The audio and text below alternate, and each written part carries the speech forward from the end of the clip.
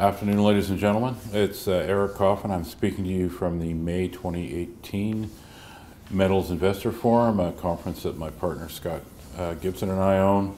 I'm here today with Mike Gunning. He's the CEO of a company called VR Resources. VR is a company that I follow in the newsletter, as are all of the companies that are at this show. VR is it's a very interesting deal. I mean, Mike has a kind of mindset that I really like. I mean, you're not going to try to do incremental this or that on some old resource. You're all about finding something new, and you've assembled a really interesting set of projects in Nevada. And right now, the first one you're drilling as we speak. You just started drilling like a week ago, last right? week. Yeah. And then right. Can you give us just a quick thumbnail on that project? Because really, Bonita, which is the project that's being drilled right now, that one I think you can fairly say that one's all about scale, like it's target about size. scale. It is, yeah. I mean, Bonita was the project that we IPO'd the company on. We'd been working privately for 3 or 4 years, trying to understand, in a way, like you say, taking new ideas into an old district. There's a long history of copper exploration in the US, but it was mostly the 50s and 60s. And come 1980, that copper movement went to South America. So we IPO'd on the idea that after 3 years, this is a very large alkaline porphyry copper system. It's the same age as Yarrington. Copper endowment at Yarrington is huge in 4 large deposits. But the difference with Bonita is it has gold because it's alkaline. So I'm just back from Nevada last week. We collared the hole on, I think, May the 17th. And the guidance to the market is after 3 years of surface work and the first pass drill program last fall.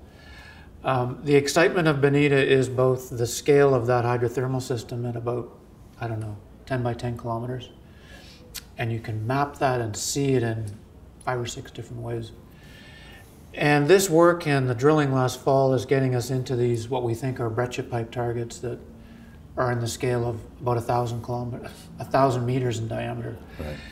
So you're looking at very large targets within a very large system. And you're in an area where we can turn around a drill permit in 20 days. The idea for VR is to make the kind of discovery that makes a meaningful impact on our shareholders, and also a discovery that the copper mining industry wants. And it's about scale, and it's about jurisdiction. And Bonita has that. And I should point out too that these 2 targets, and you're drilling 2 targets right now with this program, these are both essentially blind targets. I mean, these are not, this isn't something anyone's ever looked at or drilled before. Right. I mean, you basically just generated these targets more or less in the last year or so, right? We had a cliche. I cut my teeth in Kamenko along with my chairman, Darren Wagner, and we had a saying that went, you don't take old ideas into an old district and make new discoveries. You need to come in with new ideas. Part of that is the technology that we've done in exploration. Part of it is, like you say, understanding that the workings on the ridges, the historic workings, are in the alteration system. And we're looking at pipes that are covered. Bonita's never had modern systematic porphyry exploration. And the second point especially is that these targets for the breccia pipes are undercover and have never even had historic prospecting. You don't have the tools in 1930. You don't have airborne resistivity. You don't understand Olympic Dam the way we do now. Right. So VR is trying to say to itself, what can we do that Anaconda mining was not doing in 1960? Or a prospector in the hills in 1920? And that is really the basis for the name of my company. Right. And it's the way I want us to work. What is the basis, VR?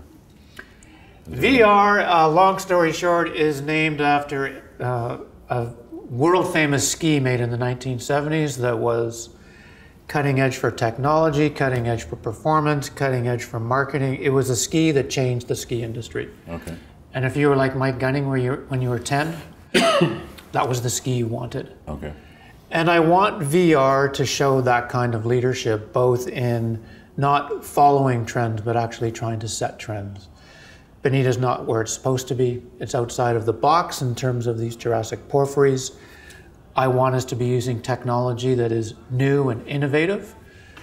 That ski was one of the first composite material skis ever made. Okay. The world of skiing had been wood Right.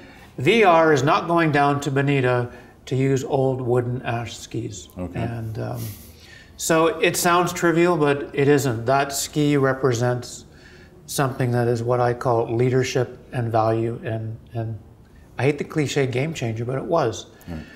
And I think Bonita has the opportunity to remind the market and remind the mining industry that if you are innovative, you can go into the Western US as a world-famous copper resource jurisdiction and actually make new discoveries.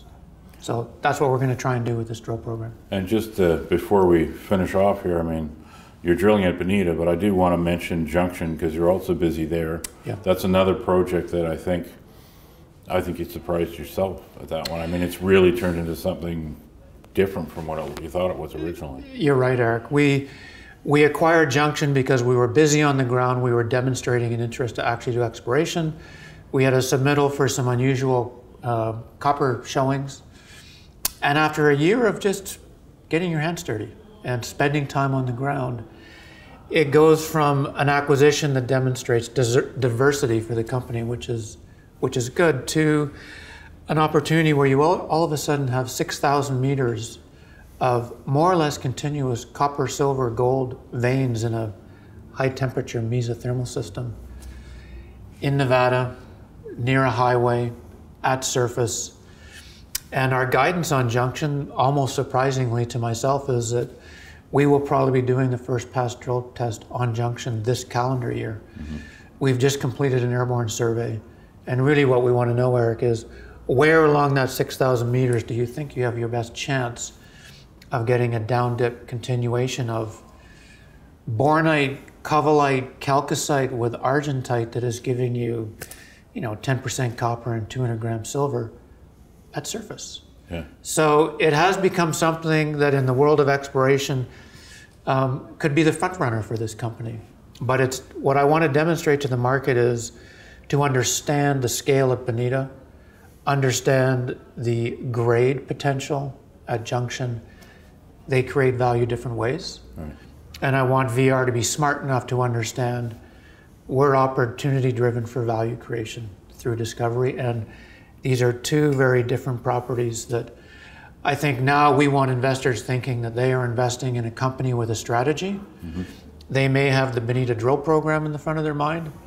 They may have the copper silver grades in the front of their mind at Junction, but at the end of the day, like that ski, you're investing in something that is demonstrating hopefully leadership and performance.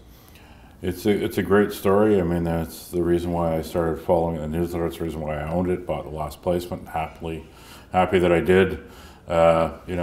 Mike has assembled 3 or 4 projects. They're all very interesting, and it is what I find fascinating about them, and it shows you the sort of the technical skills behind the company, that you come up with 3 or 4 projects that are essentially new, not repackaged things, and all of them with a couple of phases of work have become extremely interesting looking targets.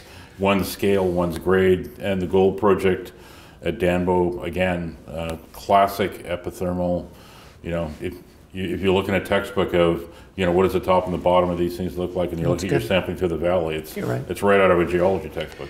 And in some ways, that project that we talk about, the lease, Danbo, and now this Kraut, which we're renaming 29 Mine, talk about being in the right ballpark. You've got the giant Round Mountain low sulfidation system 40 kilometers away, and you've got the famously profitable Paradise Peak high sulfidation operation. Tertiary epithermal gold, rhyolite hosted, and this gold project is in that ballpark. And again, it's just an example of VR showing project generators and vendors and prospectors that Darren Wagner and Mike Gunning are doing this because we've done this our whole life. Mm-hmm. We're interested in discovery. We've been trained in that early stage exploration. And that is a gold project that's at the end of the road. Mm-hmm. It's in the Monitor Range, but for us, we can drive there. It's virtually unexplored in the last 30 years in terms of diamond drilling. And I can see why it's been missed. It's tough to get to. Mm-hmm. And we'll do a lot of reconnaissance mapping and sampling to tie these two properties together. And I agree, Eric, that is in one of the world's great epithermal gold districts. And so that is in the foundation of VR, and we won't talk about it much this year, but we're on the ground, we're flying airborne surveys, and I think you'll hear more about that in 2019. Okay, well, as you can see, great story, great set of projects, serial exploration going on, lots of news flow, very well structured. I think you're going to have a great year. Thanks for coming by, Mike. Thanks for the time, Eric, and thanks for the invite to the conference. As always, happy to do it.